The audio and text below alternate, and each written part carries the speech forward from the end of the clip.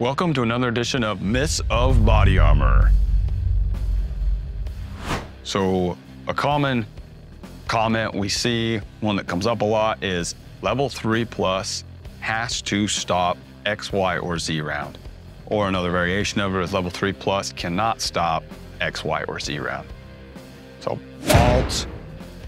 Now the reason that is false is that level 3+ doesn't fall within the NIJ standards, so there are no requirements for stopping capabilities for level 3+ armor. The NIJ outlines ballistic performance requirements, but level 3+ is not a designated level within those standards. So to say level 3+ has to stop X, Y, or Z round doesn't really make a lot of sense because there's nothing that designates what it has to stop. Now, the only thing I would say that it does have to stop, or the requirements it does have to meet, is level 3. The whole idea behind level 3+ is that it meets level 3 plus some additional rounds. So it's gonna at least meet the requirements, stop the rounds labeled in level 3, but otherwise there's no set requirement. So to take a little step back here, so the NIJ standards outline minimum ballistic performance requirements for body armor. So they put out testing standards that body armor must meet those standards in order to be labeled at the corresponding level. It makes it clean and simple to know what body armor is capable of stopping. So for example, level 3 body armor must stop an M80 ball round. It's your 7.62x5.1 or your 308 round traveling at 2,780 feet per second. So if the body armor is not capable of stopping that, it cannot be labeled as level 3. Now, if it does stop that round and meets the other requirements such as back face deformation, multi-hit capabilities, and so forth, then it is level 3.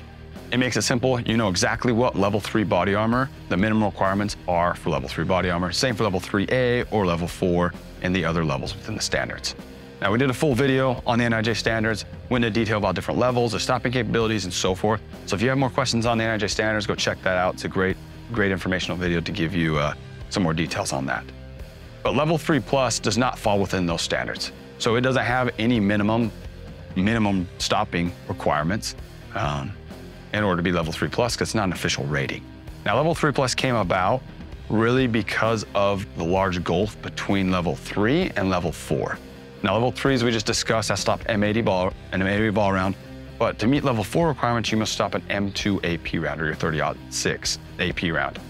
So obviously, armor-piercing rounds behave very differently. They're designed to pierce armor. So if it doesn't stop an M2 AP round, it can't be level 4, which means it automatically falls back to level 3. But obviously, there's a ton of rounds in between an M80 ball and an M2 AP round. So to help designate armor that exceeds level 3 standards but doesn't meet level 4, armor companies started using the level 3+ designation. I mean, think about a lot of the rounds that fall in between there. You have some very common rounds. Your M855 green tip is a partial steel core, but it's not an AP round. So that falls outside of your level 3 standards. Or what about higher velocity rounds that travel over 2,780 feet per second? Very common for rounds to travel over that velocity. Where would those fall within the standards? So companies have tried to bridge that gap, and they use level 3+ for that. Now, the issue that comes up is there are no set standards for level 3+.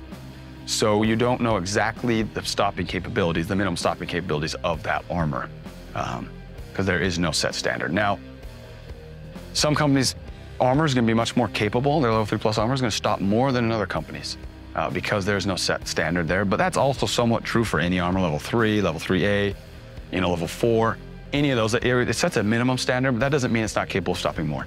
So it's got to meet the minimum, but it can definitely go above and beyond that. So for example, our level 3 AR500 armor is capable of stopping the M855, even though that falls outside of the standards. It meets the minimum and exceeds those.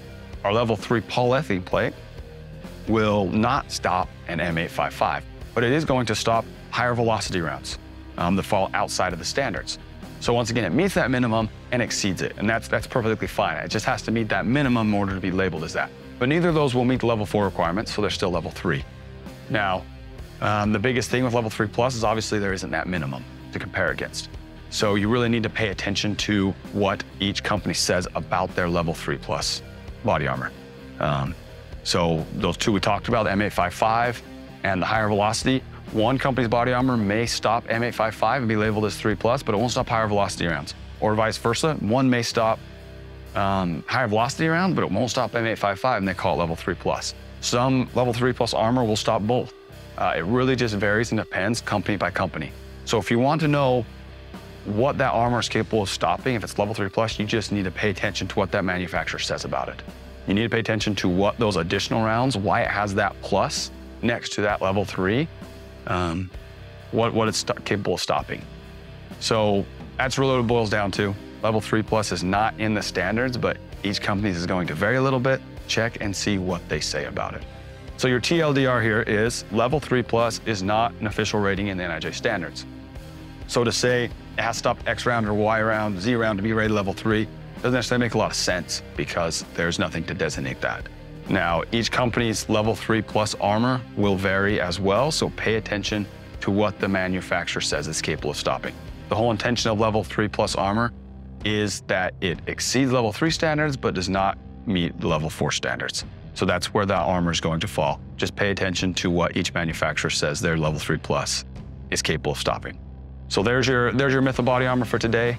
Appreciate you watching. Any other questions, comments you have on body armor you'd like us to address, send them down below or shoot us a message. We'd be happy to address those in future videos. So thanks for watching. Until next time.